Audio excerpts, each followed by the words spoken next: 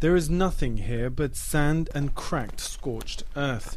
And yet, Raja Waqar has spent $10 million for a parcel of this barren land. Why? Because before long, this area will be a sea of solar panels, and within 2 years, he expects to break even.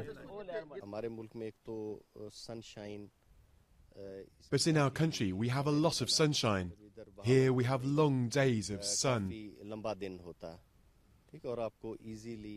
It's cheap, and that's why a lot of people like me believe in it.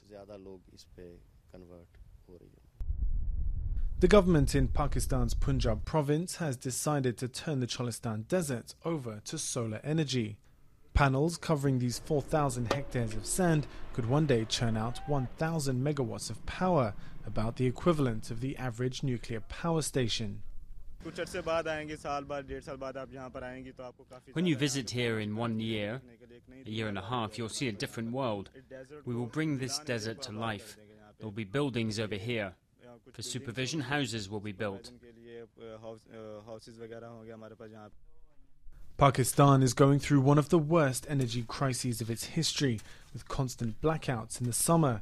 The Cholistan desert could be the best alternative for power, but it's not that simple. The area isn't completely empty. Nomads have been raising their camels here for generations. We don't know what this work is, whether it's a good or a bad thing. We only know that animals are our only income and that we depend on them. Solar power, what does it mean? We don't know. Either way, the nomads will just have to wait and see how it affects them, as the first phase of the project is due to be completed by the end of this year.